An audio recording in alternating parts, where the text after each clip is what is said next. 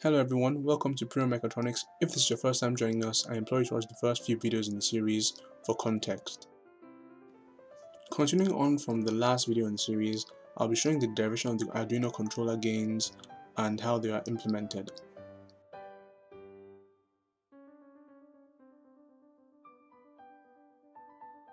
In the last video, I determined the relationship between the system's input and output, thus deriving its transfer function, and using Python and MATLAB, I interpreted and extracted the relevant information.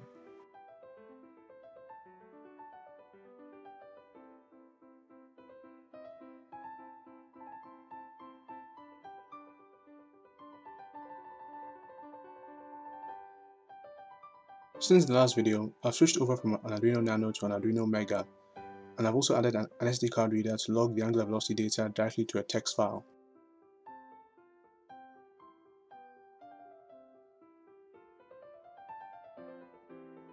As I briefly introduced in the first part of the series, I'll be trying to design a PID controller for this system.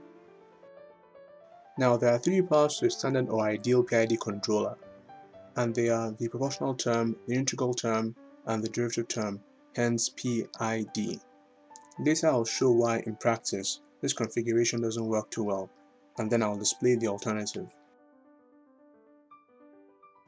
Here we declare the function, then we call in the function input variables, and here in this loop I'll just focus right now on the else part of the if else statements, because the if statements I'll get to those later.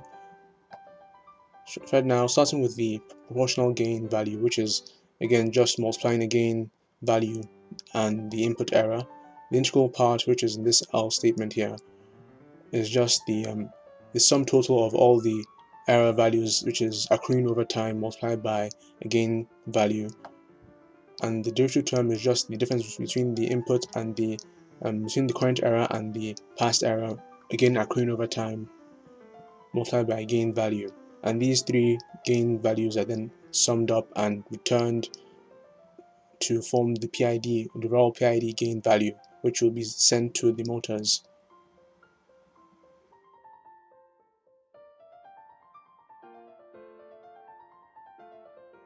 Since the last time, I've created a UI, a GUI, to help visualize the plot data. Instead of having all the different plots scattered around, we now have just one center where we can see all the plots and all the different transfer functions displayed out in the text boxes and the plots on the axes. It's nowhere near done.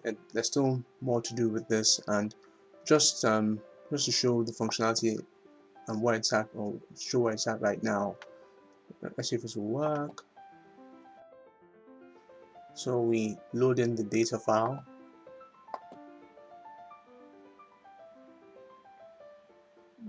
How long will it take? Well, I'll just skip through and save you the time.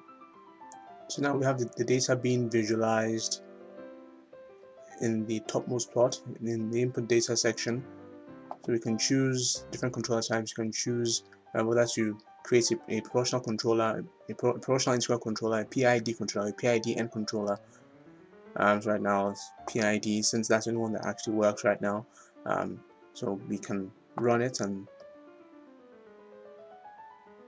we'll see it produce a linear approximation, or rather a non-linear approximation, but no, that's slightly more complex. But I'm using a non-linear regression from all the data points available over here. We can smooth it out, as I showed in the last video. It's the smoothed out data that has a nice line running through it. We can see some truncation here, and when it doesn't get all the points, but this more or less represents the overall shape.